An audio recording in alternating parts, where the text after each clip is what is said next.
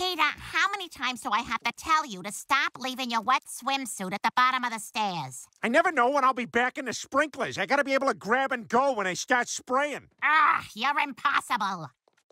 See that, Chris? In the Hungry Hungry Hippo's game of marriage, I just ate one of her marbles. I don't think you should be proud of that, Dad. Excuse me? Let me give you a nickel's worth of free advice from one happily taken man to another. We've got 2 of these and only 1 of these, so we should listen twice as much as we talk. Remember, Dad, never question your wife's choices. After all, you were one of them.